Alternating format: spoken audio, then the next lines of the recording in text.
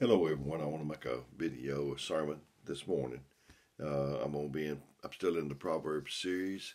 I'm in chapter 29. I'm almost through. Uh, so it says in the King James Version, chapter 29 of Proverbs says, "He that often been reproved harden his neck shall be destroyed, and that without remedy. When the righteous are in authority, the people rejoice, but when the wicked beareth rule, the people mourn. Whoso loveth wisdom rejoiceth with his father, but he that keepeth company with harlots spendeth his substance." So, so that's what we want to do this morning. And said, when the righteous are in authority, the people rejoice, but when the wicked ruleth, the people mourn. You ever had a bad boss and maybe they decided to leave the company or something, you got a better one, and how that feels.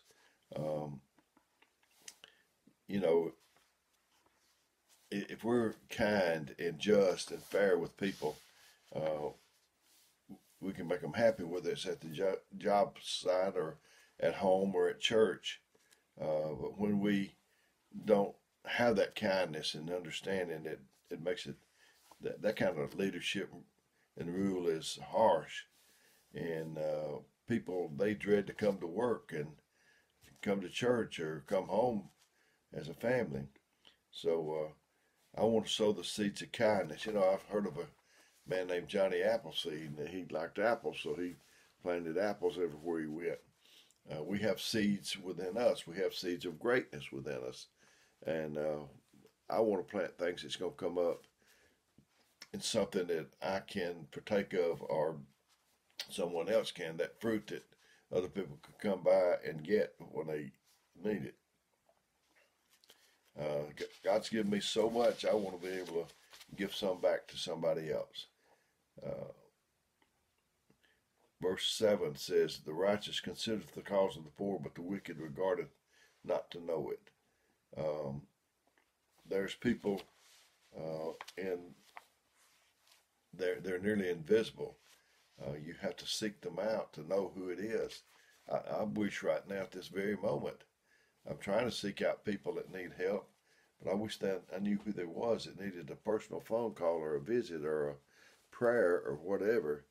I don't want them hidden, invisible people to keep existing. They always will be. Jesus said, the poor you'll have with you always. I know they'll always be there.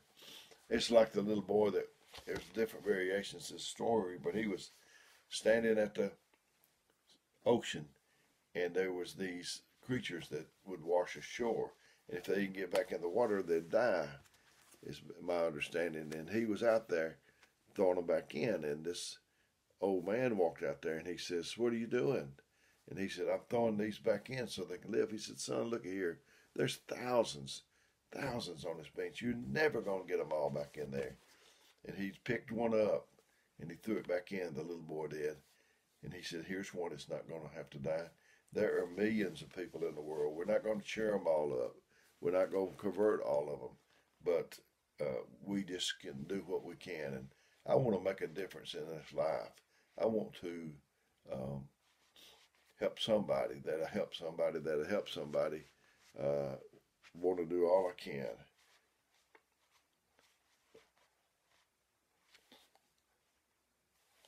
In our church, we came up with the term, well, we say, "Did you come looking for a miracle?" We believe in that, and we had this term sponsoring, sponsor people. I said, let's sponsor somebody, and I didn't know what to call it, so that's what we called it. And what I meant by that was, the people that's doing good, pray for the people that's not doing so good. And I'm telling you, it worked for our church. Went and visited the church, and well, first of all, the man of that church came to visit our church, and he heard us talking about sponsoring. And I went back to his church maybe 2 or 3 weeks, a month later, whatever it was, and I noticed that everybody that shook my hand, they're always friendly, but they was saying, And the man told me, said, we tried sponsoring at our church and said it has made such a difference, and it worked.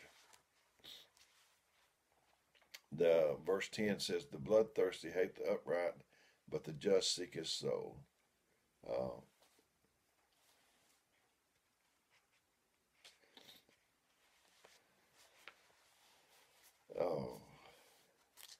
how can we learn to love the ones that hurt us? That's not easy. Christ did it, and I'm supposed to be a child of God, so I can do it. He will supply that to us if we just seek him out. I pray that the Lord will help me with the evil people in this world. If I can take an enemy and make him my friend, then I won't have that. That's one less enemy I'll have. Verse 12 says, if a ruler hearken to lies, all his servants are wicked. You know, and I talked a little bit about practical jokes here the other day, and you may think they're completely harmless, and I am a jokester, but the pranks is not my style. And if it's yours, just be careful. You can really hurt somebody, because a lot of times somebody else has to look bad.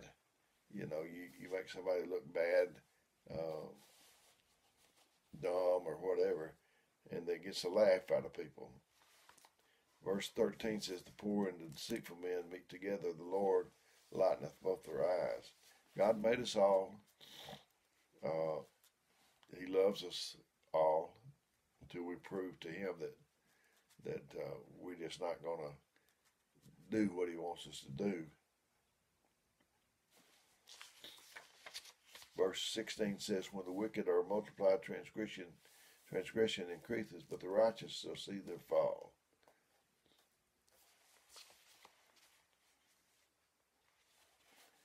It looks good to see people helping people instead of harming them.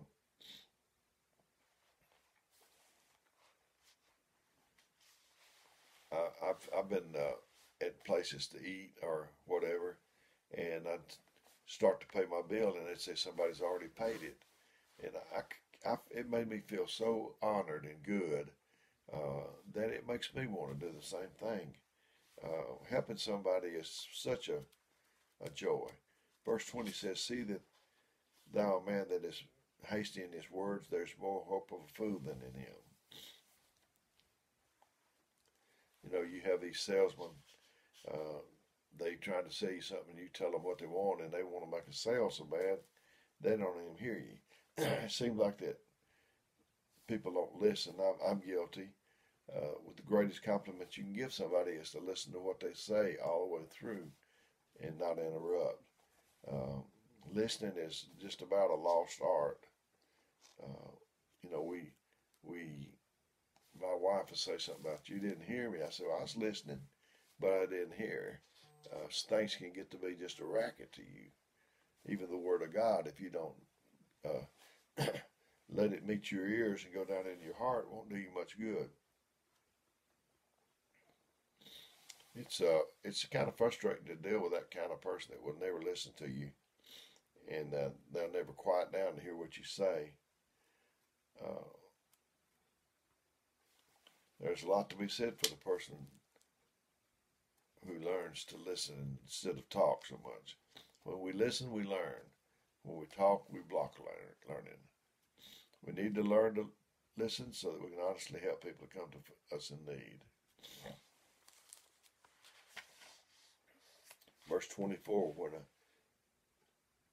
whoso is partner with a thief hateth his own soul, he beareth cursing and betrayeth it not. He heareth cursing and betrayeth it. Many times we feel guilty about the thing. It's not our fault.